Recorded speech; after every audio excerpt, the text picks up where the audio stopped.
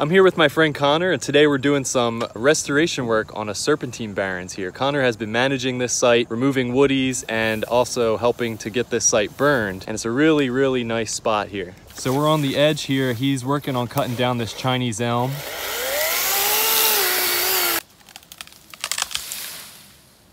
So this thing's been growing on the edge of this grassland for 10, maybe 15 to 20 years or so.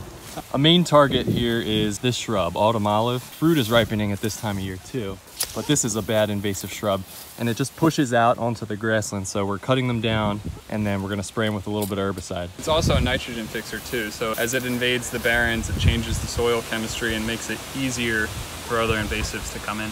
This is the first time I'm seeing world milkweed seed pods here. I've never seen it go into seed. That's really nice. This right here is Sabbatia angularis. I introduced this from seed back in 2021 from another serpentine barren nearby. So this is side oats grama. It's an S2 species here in Pennsylvania. Pretty rare, but is doing super well on this site. So we're collecting a little bit of this seed to try and grow out. I mean, there's so much of it here. We're gonna try and grow them into plugs and use them in landscaping or restoration sites. You can also see black locust. When you cut mature trees down, it sends out runners, which can invade grasslands. Even though black locust is a native tree, it can be a pest in these types of settings. But you can keep that at bay with fire, right? Yeah, we burn this area usually once every year. It will kill the top growth of the black locust, but it resprouts. And into the woods a little bit, there are a couple beautiful post oaks, and you can see kind of how much the woodies have encroached into the grassland this way. Historically,